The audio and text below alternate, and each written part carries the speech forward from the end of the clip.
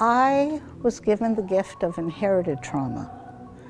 I wasn't firsthand, I wasn't in Auschwitz, but the inherited trauma, the anxiety, the difficulty in creating a life, the belief that you can, the strength. What other story is there? You know, I'm a Holocaust survivor's daughter.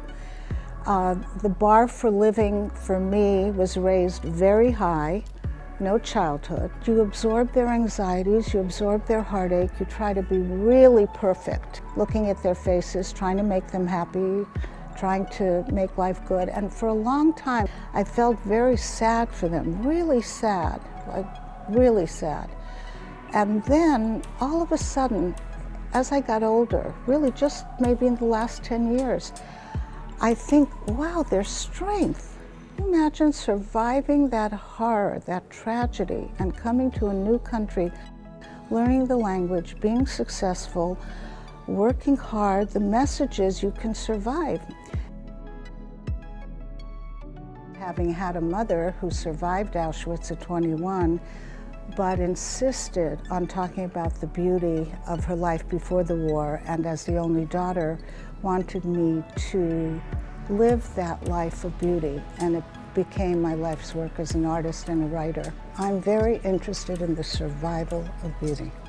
In 1979, I became obsessed with my father's number tattooed on at Auschwitz, A3146, which I'm sure I had seen my whole life but felt like I had never seen, and did close to 300 works with that writing, and the paintings got completely black. I just let it go as long as I could, and then all of a sudden I was finding light in the work, and from then on, I think the search has been towards light. Every single work was acquired by a priest, by a museum, and what that taught me is from then on, the only way I can work is from my heart. Art is a powerful language, and it's not a threatening language. You don't have to hit anybody over the head with it. You either enter it and are ready to hear the music, the poetry, the Primo Levis, the Elie Wiesels, the literature written, the films made. What's interesting about my doing the Holocaust series in 1979, it was before Schindler's List, before Holocaust museums, before, there was just such a personal need to express what had happened. I'm always amazed, you know, when people come to openings of mine or museum exhibitions and I see in there, you know, somebody's wiping away a tear or somebody's smiling, or my art has been a vehicle for expressing love.